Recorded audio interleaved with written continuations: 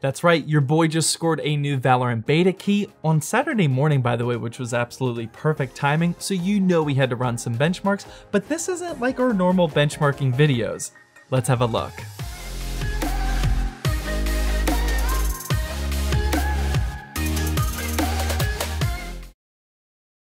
Hey, welcome to Zach's Tech Turf. Today we're going to be benchmarking the literal brand new Valorant game with not only some budget graphics cards, but some budget integrated graphics as well. And if you're new here and you want to see other benchmarking videos just like this one, then hit that subscribe button down below and also that notification bell. That way you never miss an episode. But yeah, let's check this game out. All right, so we all understand the hype of this new esport first-person shooter, possible CSGO replacement, right? It's been dominating the Twitch views this week, and before you ask, yep, I got the beta key drop just like everyone else by watching countless hours of Twitch live streams. What we, or at least I, didn't completely understand is just how optimized this game is and how it can run on literal potato computers for the most part. Usually in my benchmarking videos, I start with the NVIDIA cards and work my way up from the 750 Ti to around the 1060 or 1650, and that's what I did for this video. But once I started with the AMD cards and started with the RX 560, I realized that I should probably stop benchmarking these higher budget tier dedicated GPUs and start switching to some more budget hardware like some integrated graphics. The fact is, if you're trying to play Valorant on any dedicated graphics card that's above like $80 in value here in 2020, you're going to be able to run this game perfectly fine in 1080p and achieve 144 FPS. This is the first time one of my benchmarking videos has ever gone through this easy of a game for testing, so I had to step it up a notch and add some super budget integrated graphics as well. I was definitely not prepared for this kind of benchmark. I knew the game ran easily, but I didn't know it was like RX 560 getting 144 FPS in 1440p levels easy. I decided to just throw in some budget hardware that I had down in my studio currently. The first one is the Ryzen 3 3200G, which is a pretty new part, but it's got some very low-end Vega 8 graphics.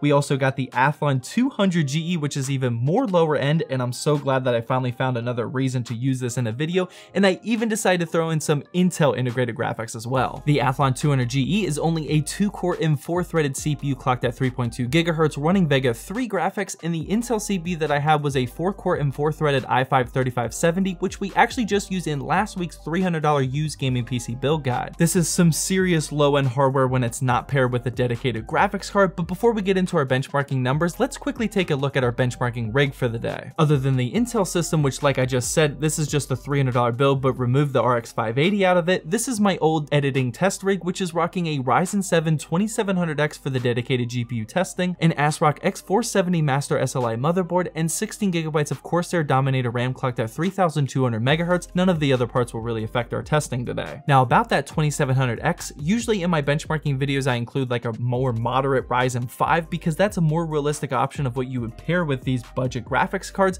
but since Valorant is a brand new game and this is completely unknown waters, I wanted to make sure that we didn't have any CPU bottlenecking. With that being said, here's the settings that I use to benchmark every CPU and GPU with the exact same settings. I benchmark them individually as well, we'll get to that afterward, but from now on, these settings here at the bottom, I'll be calling the extras as I only turn them all on or off for this testing. And without further ado, here's the chart showing the results using 1080p and medium settings. As you can see, the NVIDIA card started to show some slight progression until the GTX 1050 Ti messed everything up. Valorant is an incredibly tough game to benchmark right now as all of the maps produce different FPS numbers, and I just didn't have the time to ensure I tested every card in the same exact map. If you guys aren't aware, the only way that I could benchmark this game was in the competitive first to 13 round game mode, which just produces some crazy inconsistent numbers. If you see anybody benchmarking numbers using the offline training game modes, please do not trust them because you'll get like literally over 100 more FPS offline compared to online. So yeah, just don't expect super crazy consistent results for this benchmark. After seeing how all of these graphics cards matched up against each other, let's now run through which settings I would personally use for each of these cards, and we'll get to the integrated graphics afterwards. I'm gonna make this quick, by the way, because once again, yeah, this game is insanely easy to run. First up was the GTX 750 Ti, and in 1080p and medium settings with the extras turned on, I got 159 frames per second. With the GTX 960 in 1080p and high settings and the extras turned on, I got 165 FPS. The GTX 970 was when I could jump into 1440p, and I kept the settings like our chart at medium with no extras, and here I still cranked out 177 FPS. The 1050 Ti followed, and with the same exact settings as the 970, I squeezed out a probably not accurate 203 FPS. Like I said, all of these maps are different, so I was probably playing on an easy to run map for this one. As for our last two NVIDIA cards, in 1440p in medium settings, both the GTX 1060 3GB model and GTX 1650 scored honestly almost the exact same results. After that, I switched over to the RX 560, and here's when I realized that no further benchmarking was needed with dedicated GPUs. If the RX 560 can squeeze out 177 frames per second in 1440p medium, there's really no point in benchmarking a 570 or 580 like I normally do. So here's where things get a bit more fun. For our integrated graphics testing, first up was the Athlon 200GE. Remember, this is a dual-core CPU, and although we did manage to get 67 FPS in 1080p in medium, to get the most FPS out of this one, I dropped the settings to 720p in low and got 75. With that test, you can see that changing both the settings and the resolution doesn't give a crazy difference.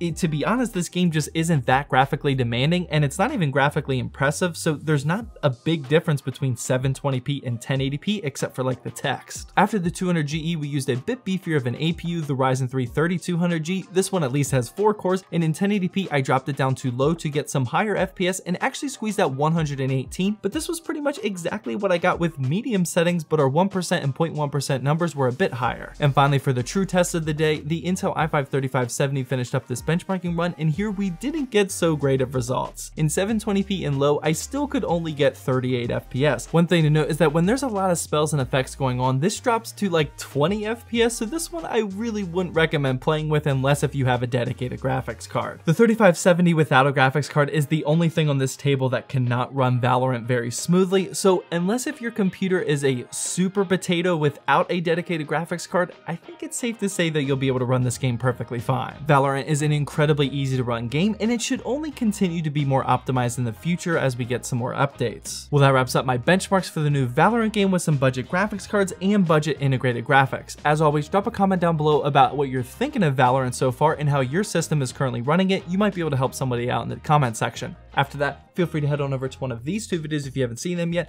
Definitely hit that subscribe button, and make sure you follow me over on Twitch because we have a serious Forza group starting up here very soon.